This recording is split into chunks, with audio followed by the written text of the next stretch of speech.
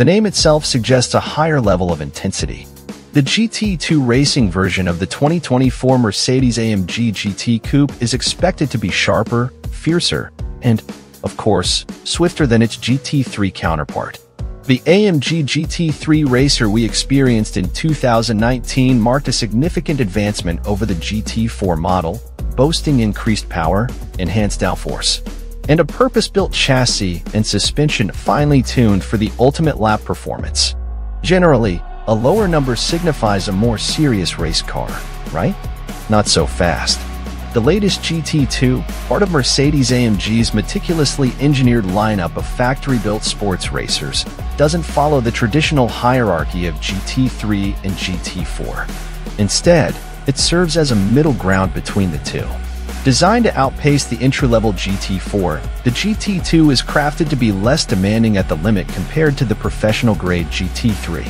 The GT2 designation owes its existence to Stéphane Radel, the enterprising Frenchman who has played a pivotal role in shaping modern sports car racing since 1995. Radel's SRO Motorsports Group was instrumental in establishing the modern GT4 and GT3 categories, setting rules for the cars and organizing races.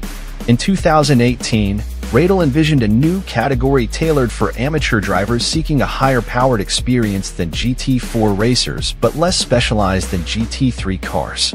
While GT2 was conceptualized as a transitional category, Radel determined it impractical to rebrand the highly successful GT3 category, which enjoys widespread support from automakers and racing enthusiasts, solely to adhere to a performance hierarchy. So GT2 it is. Our experience behind the wheel of the Mercedes-AMG GT2 at the Circuit Ricardo Tormo, just outside Valencia, Spain, affirms its status as a middle ground between GT4 and GT3. This Mercedes possesses the power and performance to excite even the most seasoned GT4 driver without demanding the pro driver skill level and commitment needed to achieve a fast lap time in a GT3. The AMG GT2 is built on the foundation of the AMG GT Track Series, a track day monster derived from the AMG GT4 that we tested last year. Beneath the hood lies the same commanding dry sump, flat plane crank 4.0-liter twin-turbo V8. Connected to the sequential shift 6-speed Hewland transaxle transmission used in both GT3 and GT4 race cars via a carbon fiber torque tube. To adhere to GT2 regulations, the engine output is slightly reduced compared to the track series, 697 horsepower and 590 lb-ft of torque, as opposed to 724 horsepower and 627 lb-ft. Nevertheless, it remains the most potent among the Mercedes-AMG GT factory racers. In comparison, the GT3's naturally aspirated 6.3-liter V8 generates approximately 550 horsepower, while the GT4's engine, essentially identical to that of the track series and GT2, is tuned to produce between 400 horsepower and 510 horsepower, depending on the balance of performance regulations in play. Additional distinctions between the GT2 and the track series include a longer top gear allowing the GT2 to reach 201 miles per hour on a lengthy straightaway, a redesigned rear wing offering greater adjustability and, crucially, enhanced downforce, along with full race centerlock 18-inch wheels. The GT2 undergoes enhancements in engine and brake cooling, acknowledging its purpose for close racing rather than just turning laps in isolation during track days. According to development driver Thomas Yeager, who has been refining race cars for Mercedes-AMG since the SLS GT3 era, the GT2 offers an optional endurance race package. This package includes specialized lighting, a drink system, number illumination, a quick refill engine oil mechanism, and a full tank display.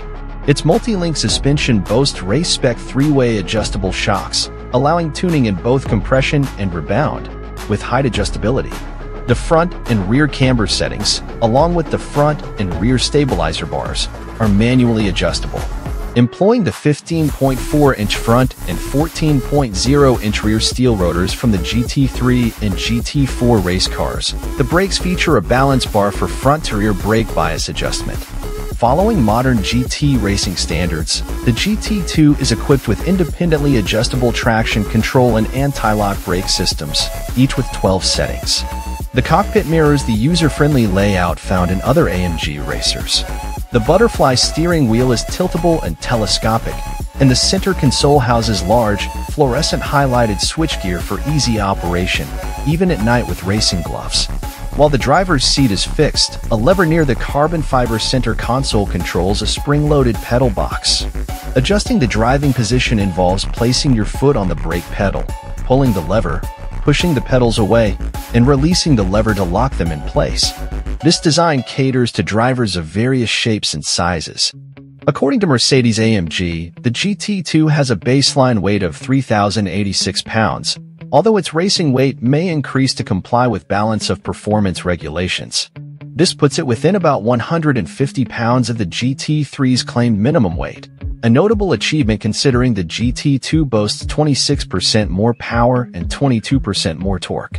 The performance dynamics become intriguing when considering that, despite having more power and torque than the GT3, the GT2 only has 50 to 55% of the downforce, as stated by Jaeger. This characteristic makes it more accessible for amateur drivers, particularly in fast corners, where the GT3's stiffer suspension and superior aero make it harder to sense the edge of adhesion. The GT2's dynamic limits are easier to reach, providing a more approachable experience, even at higher speeds. While the GT3 remains arguably the most accessible among current GT3 race cars for non-professional drivers, the GT2 quickly establishes itself as a more approachable machine after just a few laps. The robust torque foundation of the flat-plane crank V8 turbo motor ensures a smooth experience, allowing drivers to navigate unfamiliar tracks without trouble. With the GT2, you can rely on traction control to understand throttle modulation and optimal lines. As confidence builds, the intervention threshold can be dialed back, enabling deep braking into corners, powerful acceleration out of them, and a clear sense of tire behavior. Despite its speed and audacity, the Mercedes GT2 is described as formidable but not fearsome.